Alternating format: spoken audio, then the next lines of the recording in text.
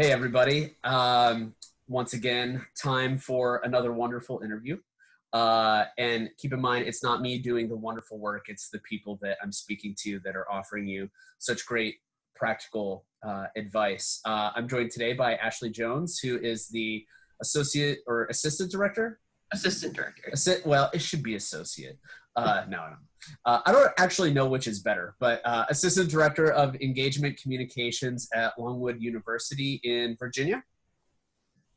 Yep. What part of the state? So we're in Central Virginia, so Farmville. Central. Okay. Yeah. So it's about an hour south-ish of Richmond. If anyone saw the 2016 VP debate, that's my campus. That's where I work. Oh, that's right. That's right. I thought it sounded familiar. Cool. Well, thank you for taking the time to chat with us during these unusual times. If you're watching, folks, Ashley's in her office on campus because they haven't shut down yet, or totally, relative to the rest of us, where we're just in complete lockdown and isolation. Came in just for you. Oh, what a sweetheart! Thank you so much. So you're in marketing communications on the higher ed side. Were you always in higher ed, career-wise? Kind of, sort of. Where'd you get your start? Yeah, so I actually graduated from Longwood with my BA in mass media communications. So it was a lot of like journalism, video work type stuff. So I kind of fell into this a little bit, for lack of a better word. Like I said, like my background's in journalism. So I met my husband at Longwood. He graduated before me. He had the job at Longwood. Yeah. So I just kind of stayed in Farmville, little small town, and bounced around a lot. I did some freelance work for, people in the community, but then I landed a job as the marketing assistant with Aramark, who does the campus dining here at Longwood. So that's kind of how I got like my first like marketing job. Did that for a few years and then went into being employed by the university. So where I am now, which is the Office of Alumni and Career Services. And how long have you been with them? I had my 1 year in the fall. So it's probably like a year and a half at this point. Cool. You like it? Yeah. Oh man, it's so much better. As you can imagine, managing a dining Twitter is fun.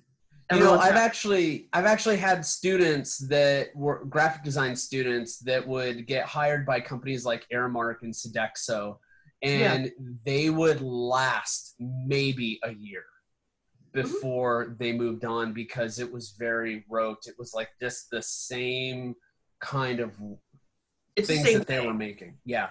Same There's thing. Really not a lot of creativity. Yeah. With that, when you have to make something so generic that, we need to make sure that someone who isn't computer oriented can do this on a PowerPoint. Right. That's essentially, right. I mean, some of the files we got sent were PowerPoints to edit because they figured the term that they always used was like the operators, the managers of the locations. They're like, we just need to make this operator usable. I see. So, well, I'm glad you've moved on from there, and you're settled into higher ed social media, higher ed marketing.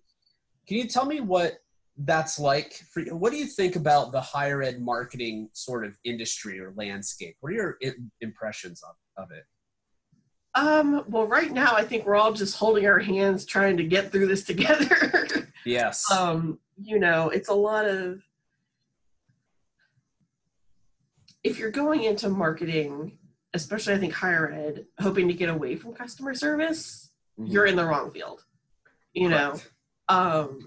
Social media, anywhere you go is going to be customer service at some level.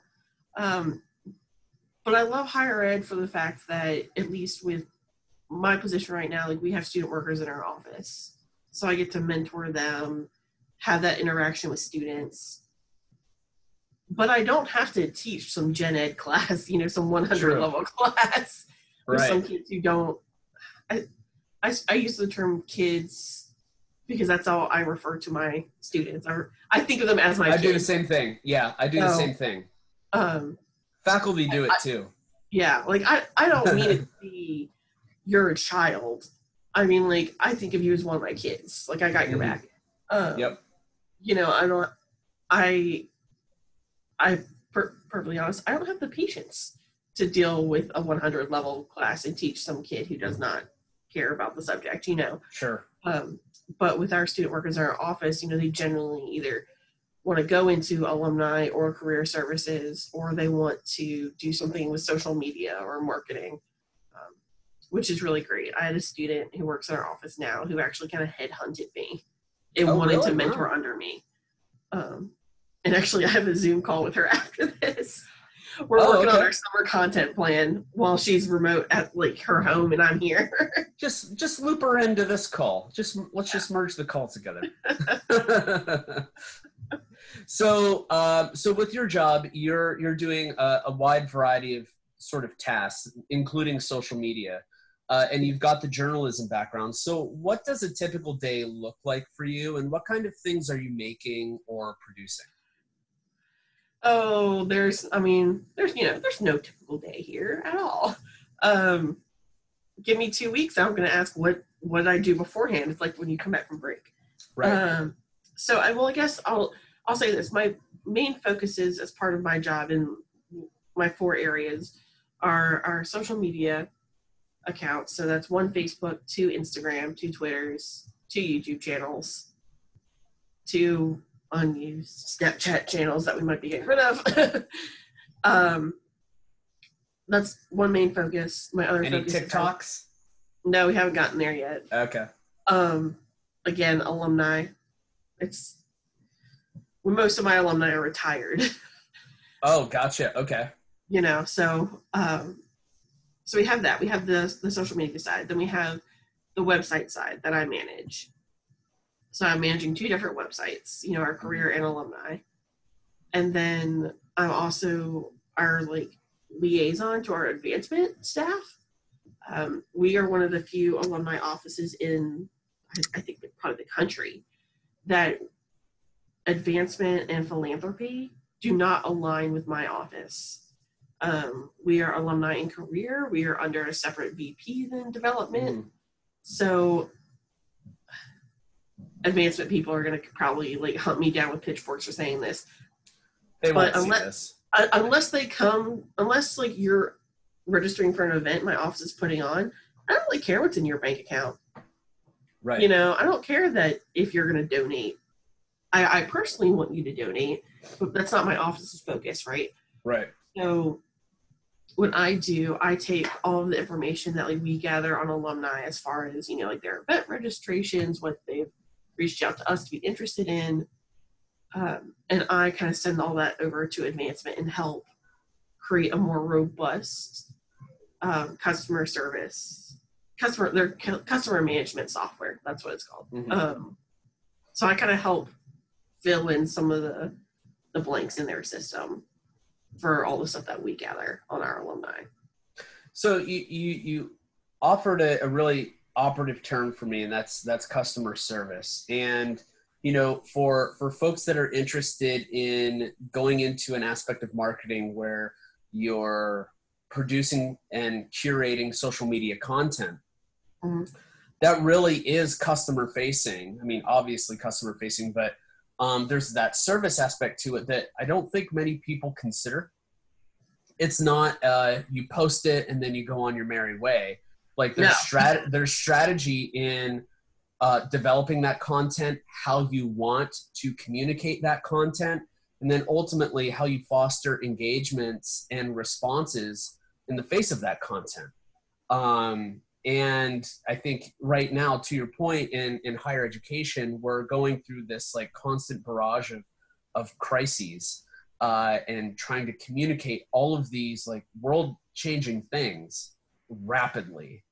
And I'm hoping that this is tapered off or will taper off for you soon, because those social media portals, they're the front lines for patron, student, client communication, right? to the university. Yeah, no, definitely. I had the student worker that we have that I'm meeting with after this. I told her very upfront. I was like, you are going to manage. You know, again, this is before all of this happened. Last semester, I told her, I was like, we are going to switch off once a week for every month. You are going to keep an eye on social media. At, you know, when a post goes live at 7:00, I'm expecting you to check that and, you know, do all the customer management pieces. Right. Because I don't want to throw her into something and then she'd be like, this is not what I expected this was going to be like. Yeah. I mean, there are some days where you're cooking dinner and a post doesn't go live right. And you're you know, trying to saute something in a pan, checking your phone. You're like, oh crap! Hey, can you come do this for me? Like, right. You know, there are some days where it's like that. You know, absolutely. And I think it's important to know that, like, it's not just like you said. It's not. Oh, I'll write a post today. Hit send. Okay. Yeah. Wash my hands of that. I'm done. You know, the worst situation is when, like, you post something that seems relatively innocuous and then you go to bed and you wake up and, like, your phone's blowing up and, like, you've got department heads, like, what's going on? They're sending you emails. And students are hitting the accounts just because, like, of some one rogue comment. Yeah. Yeah. So they really do require a ton of moderation. And, you know, as an industry, it's like, we're not doing ourselves any favors by adapting to all of the new different channels. So there's this other aspect of, well, you know, a university can use all of them. There's no shortage of content or strategy with all those channels, but just because they're available doesn't mean you have to use them, which I think is why a lot of people that were on Snapchat are dropping their accounts, because the fad has ended, and they don't reflect any value. Yeah, they just jumped on the bandwagon, and without, I mean, it's great to have an account, but with no strategy behind it, then you're just going to flounder, you know. And you have to have strategy in this business. It's not just, I'm, like we said earlier, it's not just, I'm going to make a post today. You know, there has to be strategy behind everything you do in order to have successful accounts. And, you know, that strategy, it seems like, and correct me if I'm wrong, but I feel like that strategy, it's always falling down to the social media managers, the content producers, despite the fact that strategy should be set up high and then flow downward. So if, like, you know, philanthropic and alumni engagement basically is like, yeah, we have a quota of $50,000 we need to meet this month. We need you to build a strategy for that accordingly. Yeah. And then it just kind of falls by the wayside and ends up being on the social media producer. Then that's poor form. You know, they need to be given strategy and worked with to really fill in those details. Yeah. And yeah. Unfortunately and fortunately, I can't relate to that, honestly, because my assistant VP and then my director, we have weekly meetings where we just talk about content and what the goals we have as an office. Yeah. You know, maybe, I mean, I can definitely see, like, to your point, your scenario being what happens. But I can honestly say that I am so lucky to not, like, to have the three big heads in my office. You know, I'll throw my, you know, I can be a big head. Why not?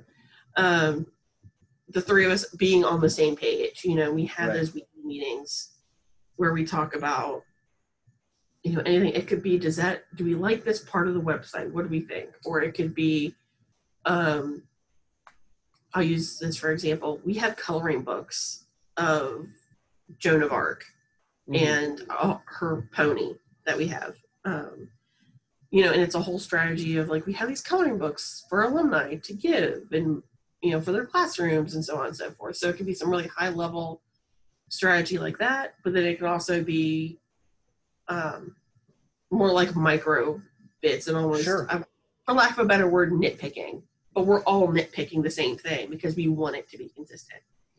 And that's great that you do that on a frequent weekly basis. I mean, you have to, especially when you're in marketing and design, you always have to be looking at those small details, because it's often the small details that get you in trouble. I tell my design students, like, you need to proofread. You need to proofread again. You need to give that document to someone else to proofread, give it to another person. Like, proofread the thing 10 times if you have to. Print it out and then proofread it. Because, one typo and then you drop $50K on a print run, someone's in trouble, right? And even though, like, with social media marketing and digital marketing, like, most of those things can be changed relatively easily, it's still poor form to not account for it up front. And by looking at all of those small details, you're not hedging your bets. You're making a guarantee that, like, these things will be the way that they need to be. Yeah, just because you can go take down that tweet does not mean someone didn't screenshot it. Just because you went and changed the Facebook post for, if you did TH instead of THE, someone can screenshot it and your mistake is there. There's no hiding on the internet. None at all. Not at all. And, I wouldn't be surprised if there was an app or some kind of bot that just screen captures tweets. You could put in the profile and it just screen captures everything. Yeah. I think in the current political era, right? We need that. Absolutely need that. Just don't use it in higher ed. We don't need that. We're fine. Yeah. We don't need you screen capping our mistakes. So you're doing the due diligence. You've got, your daily tasks and that you're doing, minding the store, making sure everyone's up to date, sending out comms. What are you doing now amidst the chaos of the day, the outbreak? Yeah. So now, the head university accounts and my office were under the same VP. So it's been great that we're all given the same direction of what we need to be doing. So we've got our social media channels have gone dark, both alumni and career. So now my day consists of a lot of website design bits okay, I don't have to worry about social media, even though I have a mini heart attack every time someone comments on a post. I was like, did a post go live without, like, on accident? Oh no. But, I can really focus on our websites now, which is great because we've had several different people, before me editing websites, or our websites. So now it's making our websites look like one person has edited it, that it's all consistent. One voice. Yeah. Like, okay, this button is this style, this one is not, let's fix that,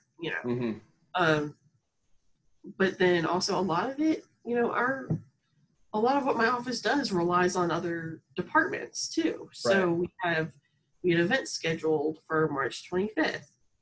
And, we're looking at the calendar saying, we're getting questions about these events, but we're waiting on the office who's actually putting on the event that those events are related to. Like, are they canceling that? Because if they cancel that, then we have to cancel our event.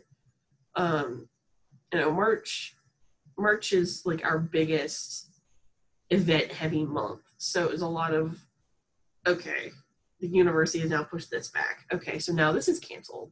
We have job fairs that were canceled. We have traditions and ceremonies that were canceled because of all of this. So a lot of it, the last couple of days, has been the waiting game of okay, now that's canceled. Okay, now we gotta go update all of our Facebook posts or whatever. Right.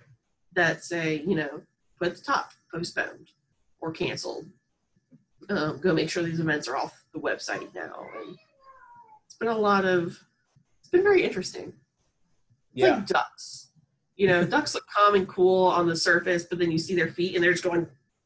That's an accurate metaphor there, I guess. Yeah. Completely. Do you think we're going to reach a point, be it tomorrow or over the next few months, where we're just absolutely dead in the water?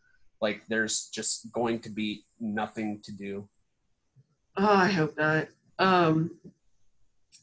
My VP has been very, upfront with all of us of if you don't have anything to do professional development. This is a great time. It's a great what point. What have you wanted to learn, and what can we as an office do to support you in learning that? Which is great. I've taken a whole bunch of classes. Thankfully, a lot of like the Ivy League schools have these free classes out now for people who need to learn, Send me some of those. What? Send me some of those. Oh, well, there's a link, and it's just university after university on there. Awesome. But you have people who were in marketing who might not have taken a crisis comm class in their life. And now some of us got thrown into being crisis comm people, and we're just we're making it up as we go, trying our best, Well, there is a distinction between marketing and public relations. I mean, you look at the Venn diagram, they definitely cross over, right? There are elements and services that definitely overlap, but like they are distinctly different disciplines. Yeah. And I mean, like you see, I think in, the higher ed social group where we're all just sitting there and like, at what point do we go back to normal? Right. At what point do we just start mixing stuff in? At what point, does anyone have suggestions on how to handle this? What's your verbiage? It's a lot of, for lack of a better word, like it's a lot of great community building going on right now. Oh, yeah. All of this, of everyone just saying like, we're all in this together. We're going to hold hands and kumbaya. It's kind of interesting because you say that, because we're all kind of in self-quarantine. We're not in close proximity to any other human beings except our families. And yet the industry and the practitioners within it, and I think this could apply to many industries, if not all, like they're really finding common ground and commonalities and getting closer together. Yeah. Our conversation wouldn't have happened if my design educator colleagues, didn't have a need for content because they're teaching fine art classes or hand skills, and all of a sudden they have to go remote. And it's like, all right, how do you teach painting online? They could take a beat from Bob Ross video, school of thought. Yeah, they could do that, but it's not like the equipment is available to all the students. So right. So our conversation is a great case in point of that specific possibility. You're maintaining during the outbreak. Yeah. That's good. What advice do you have for seniors that are going to be graduating in this chaos? And you can frame it as, this is what you're going through now, guys. Here's how maybe I would deal with it. Or you could just respond like as if none of this ever happened. Yeah. Or just in general, like what advice would you give to marketing folks that are going to be entering the field? Yeah.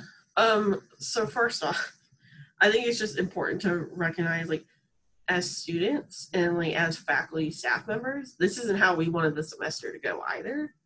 If someone had told me that Wednesday in the office 2 weeks ago was going to be my last day with some of my students, I would have, had given them like a much bigger hug.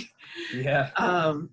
But, use this time to really look at different brands and see how they are reacting to this. How are they pivoting? It can give you a really good insight into like the culture of the business. It can tell you like what not to do in a crisis situation, what to do in a crisis situation. If you look up Big Sky Fitness in Connecticut, they sent out an email to their base, you know, and you can go on their Facebook page. People have commented on their email, and it is just the worst, like what not to do example, you know. They're probably pushing sales. It's not even pushing sales. They're just saying that there's been no outbreak in Connecticut, and that it took it by closing down the city, it took this many people out of work, and they called it the flu. So they're COVID-19 deniers, basically. Yeah, basically. Yeah. Wow. Okay. You should go look them up on Facebook if they haven't taken down. Well, hopefully Facebook did that for us, but they probably didn't. But yeah, like take a peek at some of the companies that you're looking at applying to and seeing how they're pivoting on this. Another thing I would say is don't be afraid to take risks. And I mean, we'll just use this as an example.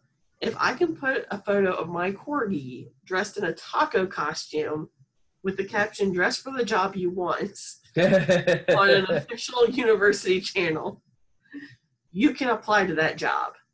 You know, if it's, you know, maybe you don't meet 100% of the qualifications, that's fine. You know, don't feel like you need to check every box. Go and apply to that job. You never know. You know, use this time to network with people on LinkedIn, see which alumni work at that company that you want to work for. You know, probably not the best time to be asking people for informational interviews, but, you know, just making those connections, right, and sending out those requests and building your network will do a lot of good. Cool. Well, we'll go ahead and end it there. Thanks, Ashley, for your time. If students are interested in learning more about you and what you do in Longwood University, where can they go? How can they get there? They can email me directly. My email is jonesab2, so it's the first two letters of the alphabet, and then the number 2 at longwood.edu, or they can go to the longwood.edu website. Cool. All right. Check them out. All right. Thanks, Ashley. And stay safe out there, okay? Yeah, you too. All right.